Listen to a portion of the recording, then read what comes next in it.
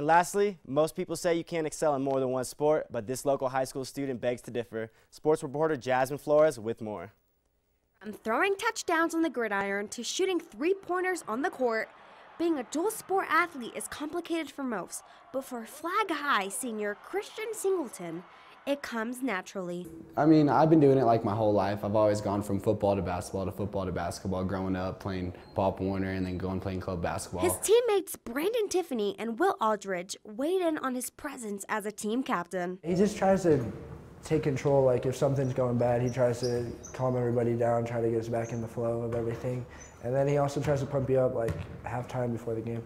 He knows how to bring a team together when we're down on each other and put us back in focus when we need to be. Singleton elaborated on his gameplay last week against Mingus. We've been seeing a lot of zone, and when we see zones from teams, we tend to like move the ball a lot slower, not move as much on offense and stuff, but we got a new zone offense and it gets us moving a lot more. We like adjusted to it well, so the ball was moving a lot more, we were moving around a lot more, and that helped us get the lead.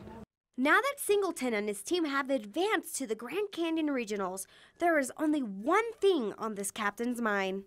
Right now, from now on, we have the mentality is if you lose, you go home, so we just got to keep winning, keep the intensity high, and just play like we always have. I mean, we play with the same guys for about 4 years now, so I mean, we're used to each other. With NAZ Today, I'm Jasmine Flores.